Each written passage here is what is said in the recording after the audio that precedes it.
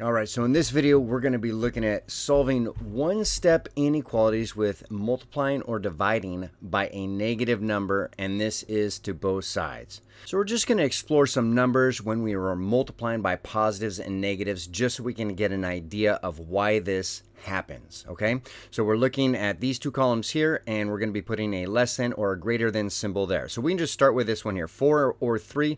Which one's bigger? Well, that's going to be the 4. So it's going to be 4 is greater than 3. Remember, the alligator eats the bigger of the two numbers. Okay, now we'll start multiplying. So we're going to multiply both the 4 and the 3 by 3. So now we have a 12 and a 9.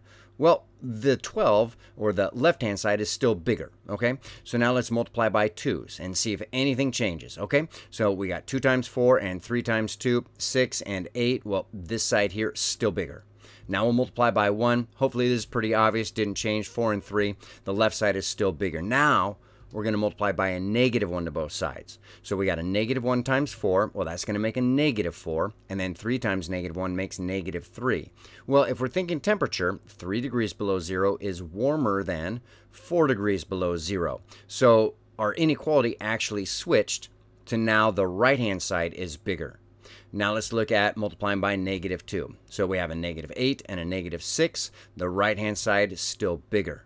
And then if we multiply by negative 3 to both, we got a negative 12 and a negative 9. Well, negative 9 is still warmer or greater than negative 12 there. So basically what's happening with this is when we multiply by positive numbers, the big ones still stay bigger, and the little ones still stay smaller. Now when we multiply by negative numbers, the bigger numbers get bigger, but negative. They get bigger negatives.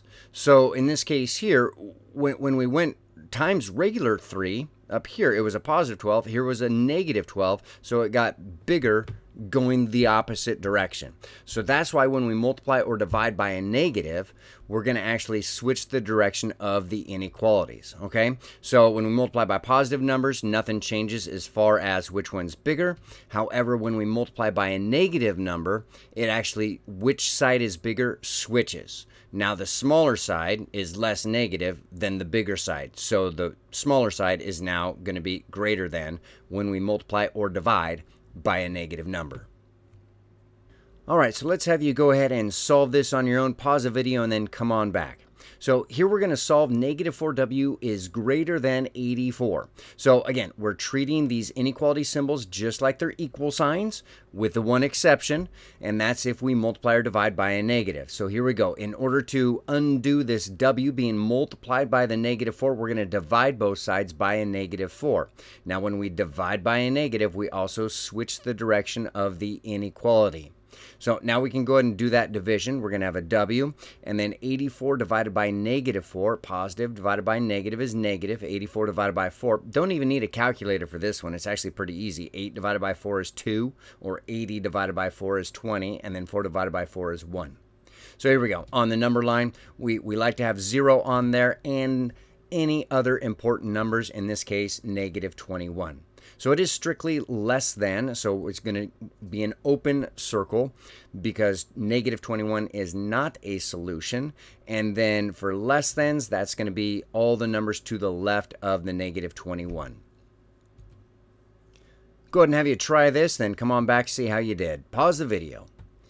So here we go. We're going to solve 12x is greater than or equal to negative 60. So we need to undo the multiply by 12 with a divide by 12. Now we are dividing by a positive 12, so we are not going to switch the direction of the inequality. So just because we have negatives in our question doesn't mean we switch the direction of our inequality. This is a very common mistake. You're looking at the number that you're dividing by to decide whether or not you switch the direction of the inequality. So if you did switch the inequality on your own there, just don't make that mistake again. That's why we have this example in here. So here we go. Divide by 12 makes negative 5, so x is greater than or equal to negative 5. So we have 0, and we have negative 5, the other important number. It's going to be a shaded in circle because negative 5 is a solution, and all the numbers to the right. Go ahead and pause the video, solve this real quick, and then come on back.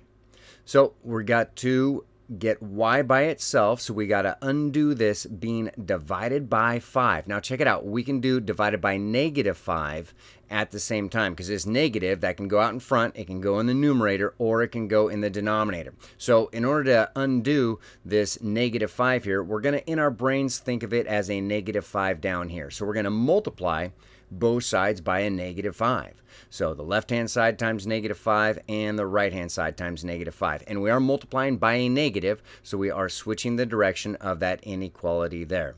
So here we go. Negative times negative is positive. 5 divided by 5 is 1. Y is going to be greater than. Negative times negative is a positive, and 10 times 5 makes 50 there. So y is greater than 50. So we want a 0 on our number line, and any other important numbers. In this case, that's going to be 50. And so because 50 is not a solution, because it's strictly greater than, we get an open circle, and then we're going to shade to the right. Go ahead and solve this real quick. Pause the video and then come on back. So here we go. We're going to undo this z being multiplied by -3/5. So we're going to multiply by reciprocal. So we're dividing by 3/5, but we don't divide by fractions. Instead, we multiply by reciprocal. So we're going to multiply by -5/3 to both sides, because we want to undo the negative and we want to undo the 3/5. Now remember, we are multiplying both sides by a negative, so we are switching the direction of the inequality there. So 15 over 15 is just 1, times z is z, and then 6 times 5 over 3. Now check it out. Don't need a calculator for this. It's a positive times a negative, so we know it's negative. Now when we have a whole number times a fraction, if the denominator divides into the whole number, do that part first. So 6 divided by 3 makes 2. And then 2 times 5 to make 10. So that's a faster way of multiplying a whole number times a fraction.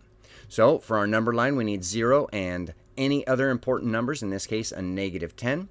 So it's or equal to, so that's going to be a closed circle because -10 is a solution. And then less than, all the numbers to the left of -10 are also solutions.